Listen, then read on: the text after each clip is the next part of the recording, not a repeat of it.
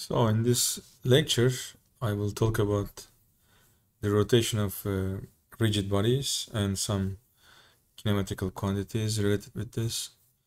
And so far we have dealt with only objects which are supposed to be point particles, but now we are going to deal with objects like, let's say, this shape, maybe. So we are dealing with now not the translation of this object in some direction, but rather we will fix it at some point. Let's say this is the point, we fix it. Maybe just screw that, screw it to like a wooden board or something like that. So it only allowed to rotate around this fixed point, okay?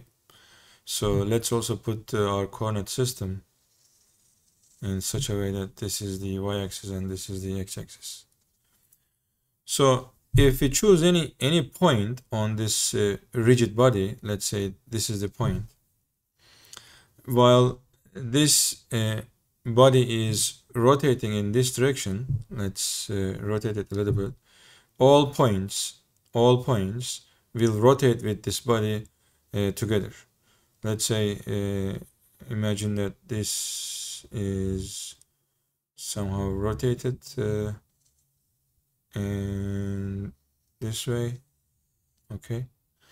So let's say this was the point in the first case, and now it is rotated.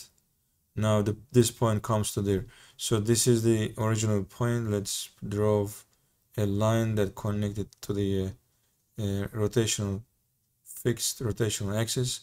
This is the fixed point that the object rotates, and we can imagine that there is an axis that goes through this point, and this object is rotating around that axis.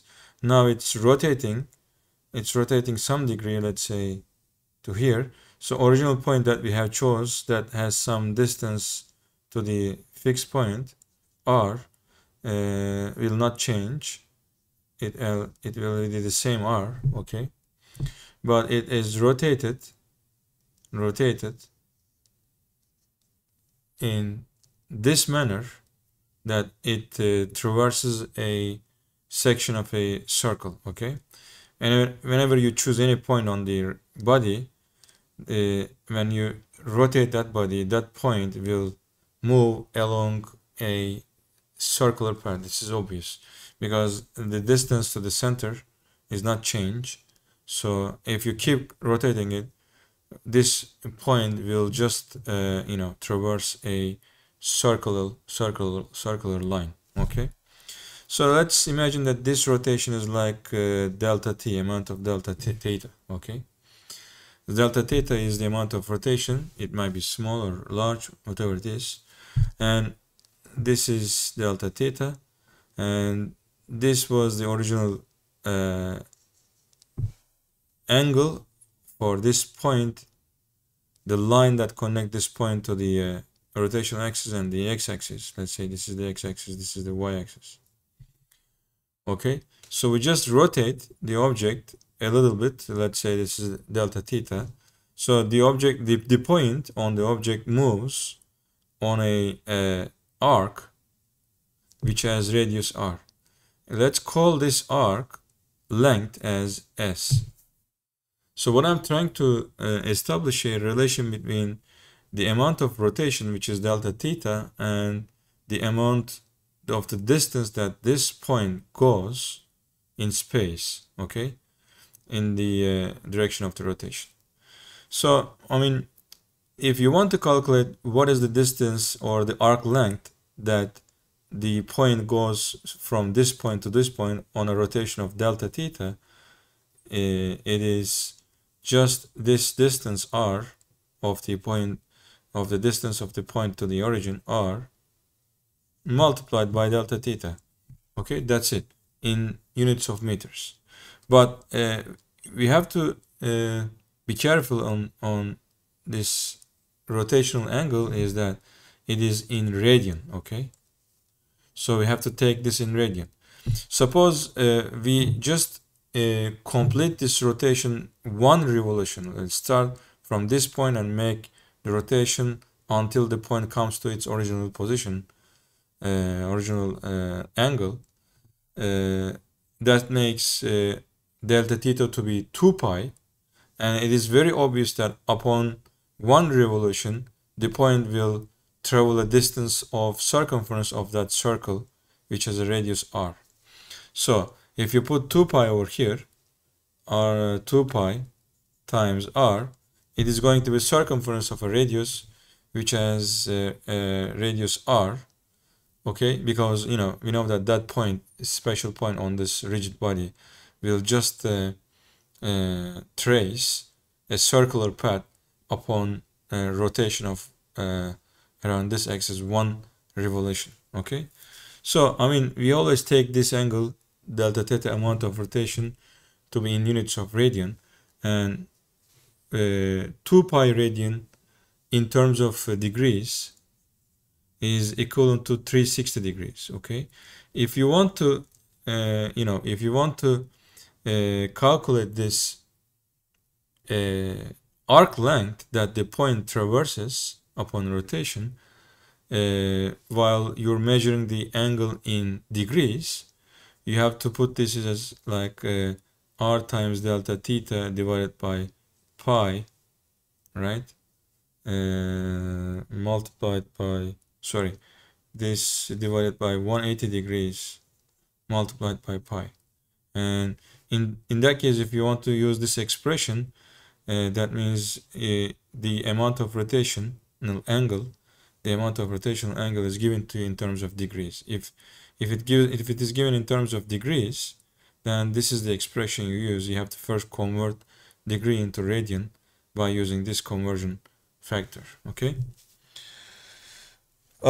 Next thing is, okay, since we discovered that if you choose any point on a rigid body and rotate that rigid body around a fixed axis, that point will travel a distance of s, and this is how we calculate this distance s by using the original position of the point to the center of rotation and the amount of angle that the point rotates. Okay, so what about if this continues, like maybe this rotation is continuously rotating, and we want to calculate in that case that point's tangential speed. Since now let me just draw another picture over here. I'm talking about that point, that spatial point, and now point while the object is rotating is traveling around this circular path. Okay, once it was here originally and now it is here by rotating some amount delta theta. So this is the amount of distance or arc length that it goes. And if this motion is continuous and you want to curious about how to calculate the tangential speed v of this rotation, if it's continuously doing its rotation, then what we do is, in fact, there is a relation between s and v. S is the arc length distance, and if this is continuous, you can take the time derivative of s, which is so this is how we define the velocity or speed upon a distance, and use this expression. And instead of delta theta, anyway, instead of delta theta, I'm just going to use theta. Okay, r times theta. So r times d theta over dt. If you take the time derivative of this expression, this is what you get. Since the original distance to the center is fixed, it's not changing, it is not affected by taking the derivative with respect to time. This is how it goes. And this ds over dt is going to be the tangential speed, and this is r. And we define now the rotational rate, the angle changing over time during this rotation to be angular velocity. Okay, so we define angular velocity to be the rate of change of this angle that the point is making, an angle with the x-axis. Okay, so while the point is rotating, this angle will always be changing. So if this theta is changing over time, why can't we take the derivative of it? And when you take the derivative of it, we get a new definition, new physical quantity, which we call angular speed. Okay, so this is the angular speed, okay, omega. And again, by convention we take always, the angle to be in radian, but of course you can also use degrees. But in terms of radian, the unit for angular speed is going to be radian per second. Okay, this is very obvious. And the other thing is that this point is, has a linear speed or a tangential speed, and that tangential speed and the angular speed are related to each other by this expression. This is one of the expressions that we are going to frequently use in this chapter, that tangential speed of a point on a rotating object is related to the angular speed. Let me call this over here. If this object is rotating with an angular speed of omega, angular speed multiplied by the point's distance to the rotational axis. Okay, so these are first kinematical quantities. First, if you're talking about the location of a point on a rotating object, that is nothing but theta. Theta, now the angle, is going to be used to locate where the object is on a rotating object. Okay, and this is a corresponding quantity in linear motion of objects is just position x, right? If we're talking about the one dimension. Now the location is uniquely given by the angle. In linear motion, linear quantities, location is just in one dimension, let's say is x. Okay, and in linear quantities, v is the speed, and in rotational quantities, omega is the angular speed. This is the linear speed of an object which goes in a certain axis. But if you're talking about the rotation of a point, the kinematics of the rotation, how fast the point is rotating, now we define a new velocity, and this velocity is the rate of change of the angular location, and it is called angular speed. And as always, again, this angular speed and the tangential speed of a rotating point is always related by this equation. Well, sometimes also you see this expression with the angular speed that referred as angular frequency, and it is in fact a frequency because it goes like 1 over s.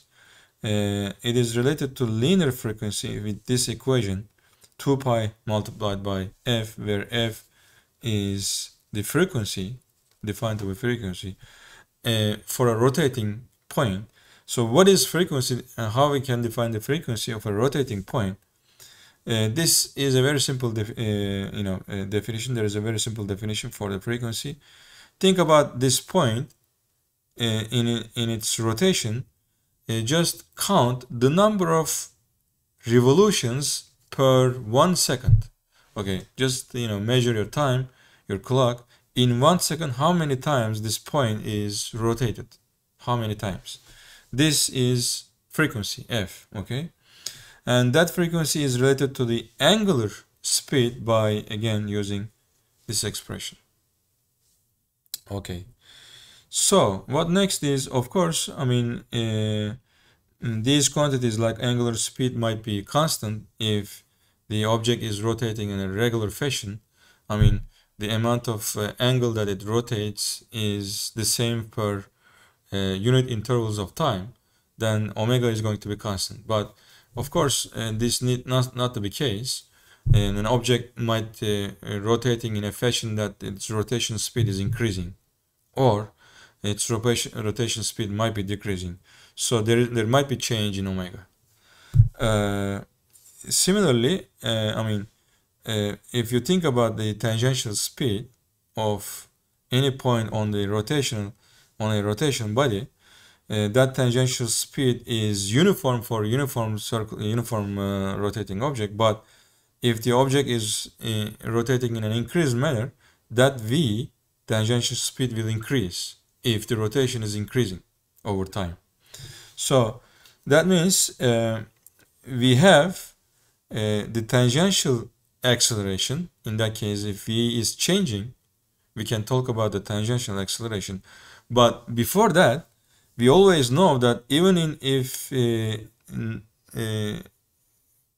on uniform rotations that doesn't change the speed of this tangential speed, even if for the case of uniform rotations, there is always this centripetal acceleration toward the center, and we already covered this before. There is always centripetal acceleration, and that centripetal acceleration is whatever the value of v, tangential speed, is going to be v squared divided by r. R is the distance to the center of rotation. Or if you want to express this tangential acceleration in terms of angular speed, it's going to be omega squared times r. Well, even if there is no change in the rotation speed, the point is accelerating toward the center. We know this from earlier chapters by this amount.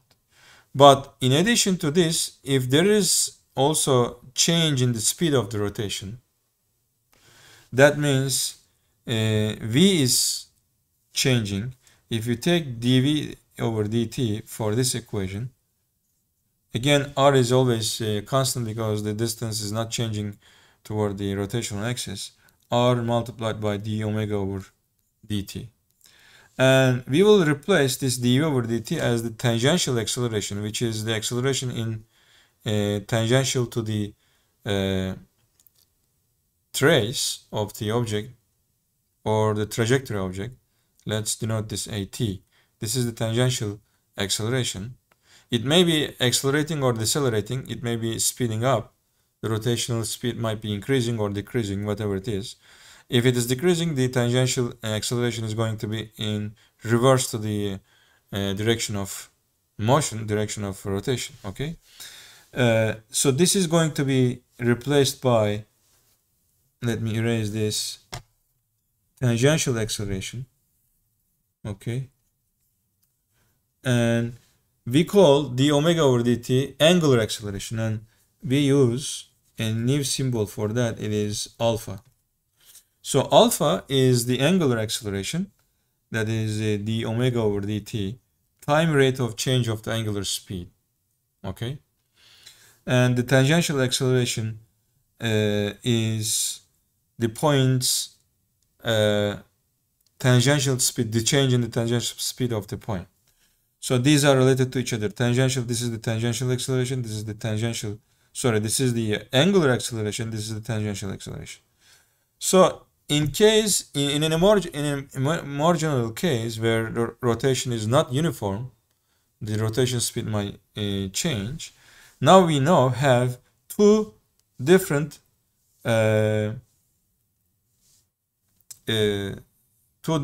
components for the total acceleration of the point in rotation.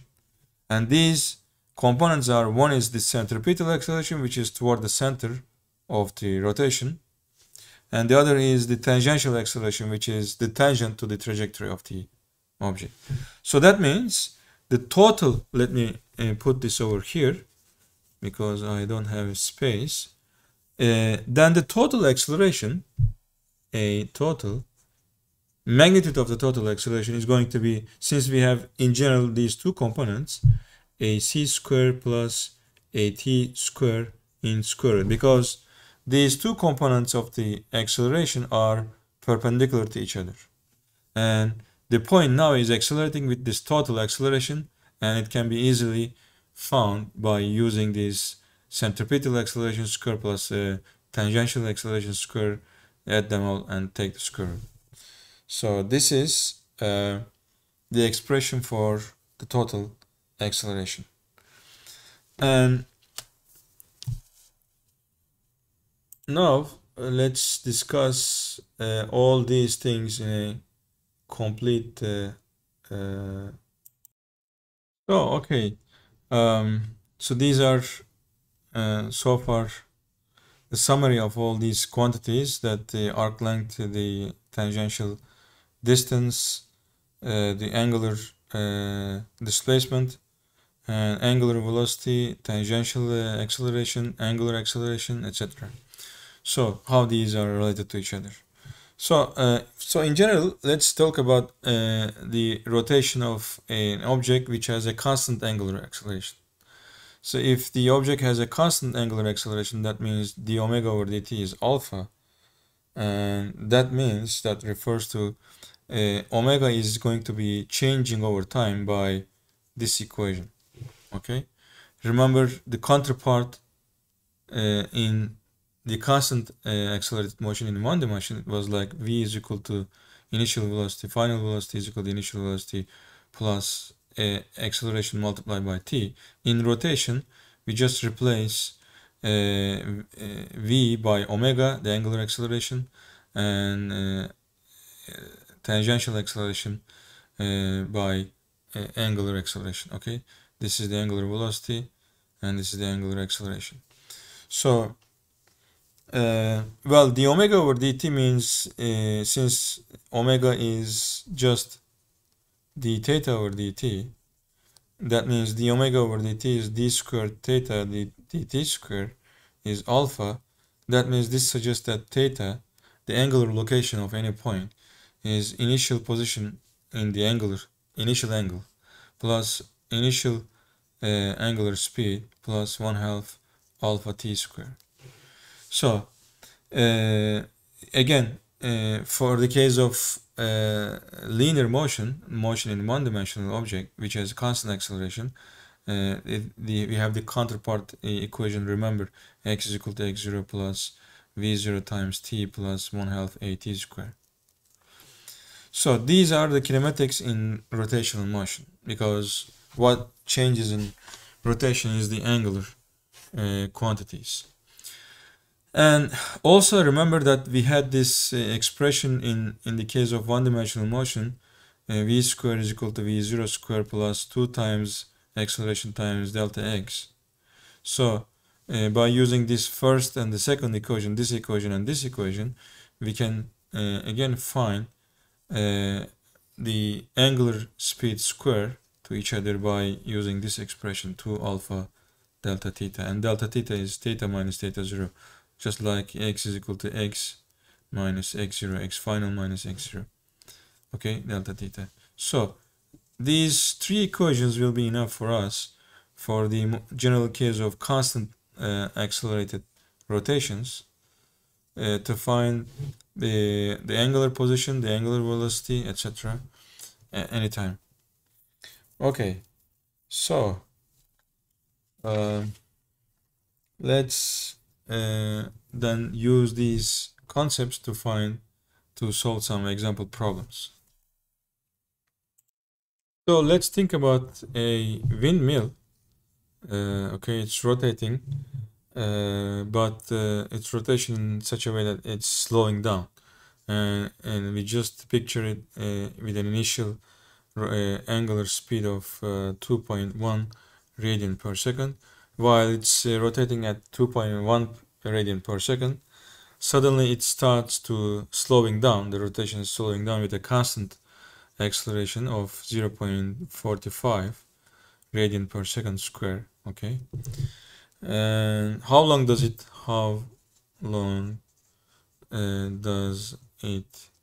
take to stop? Okay, so once you measure its rotation speed, initial rotation speed at 2.1, and then right at that point on, it's slowing down with a constant rate of 0.45 radian per second square. So it means that in 1 second, this angular speed is decreasing by amount of 0.45 radian per second. So by using this equation that omega is equal to omega 0 plus alpha times t, now since it will stop eventually, this is going to be 0, and this is initial velocity, angular velocity, and since it's slowing down, this alpha is going to be negative, okay, or positive, but negative with the negative alpha 0.45 multiplied by t. So you can easily solve this for t. It's going to be 2.1 divided by 0.35, so 45. So it's going to take like 4.7 seconds to make to stop this rotating windmill. So let's do another example, which is a very nice example of a rotating object. What you see over here is a microhematocrit. What is a microhematocrit? Is this device that has these 4 tubes. What you see over tubes over here, and these tubes are for collecting blood, and these tubes are rotating around an axis which is just, going to the perpendicular to the axis of this, the surface of this whiteboard. It's rotating around this axis. Okay, so what's the purpose of this rotation is that when the rotation speed is increasing, or with a very high speed of rotation, because of the acceleration of the rotation, some particles inside the blood is going to be collected to the bottom of the tubes. So some other light particles is going to be in the upper part of the tube. So it's kind of separating the red blood cells, which are heavier parts in the blood, from the white blood cells. And this is the way that they produce the serum. So that's the purpose of using this device, and it's called microhematocrit. So what does it say in the problem is that this microhematocrit is just speeding up with a constant acceleration, angular acceleration of 95 radian per second square. It's very high. So every second it is increasing angular speed of 95 radian per second. So the question is, what are the magnitudes of centripetal acceleration, the tangential acceleration, and the total acceleration in turn at the bottom of the tube? I mean, any point right over here, let's say that point. That point is going to, of course, move like this if this is the rotational direction, okay, with some speed. Of course, the speed is going to be increasing, and this rotation is going to have a centripetal acceleration toward in this direction. And since it's speeding up, it has the tangential acceleration in this direction, parallel to the rotation, the direction of motion, or this velocity v. This is at, this is ac toward the center. And first part of the problem, calculate these all accelerations. So we know that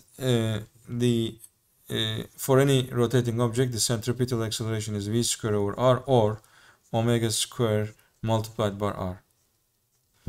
Well, r is going to be taken as this tube's length from the center to the rim. It is given on over here, as you cannot read very well, but this is 9.08 centimeters. Okay.